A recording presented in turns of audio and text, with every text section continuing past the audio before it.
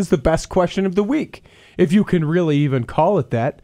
Maybe I'm just biased against this feature because I submitted one last year and I thought it was pretty good. You guys must have thought so too because you read it on the air. I put time and effort into that question, trying to do everyone a favor and help out with making great radio. However, there was a power outage that day, so I never got to hear your answers as I listened to the podcast out here in California. This was step one in turning me off on the feature. You then proceeded to choose questions that I found vastly inferior to my own question, all the way to the point that you actually put in effort to the question, quote, read any good books lately, and then proceeded to call it the best question of the week. Seriously, you guys? You would take this question and proceed to hold it up on the same pedestal as my own? I'm so insulted by this entire situation. I've decided to take your advice on what to do when I don't like the part of the program, so I will not listen. This is a cease and desist notice on either the feature altogether or simply remove the word best from the title, or I swear, so help me, I will skip that segment of the show.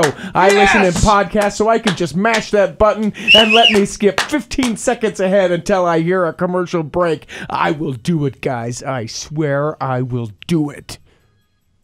I can't disagree. Everything that person said was right.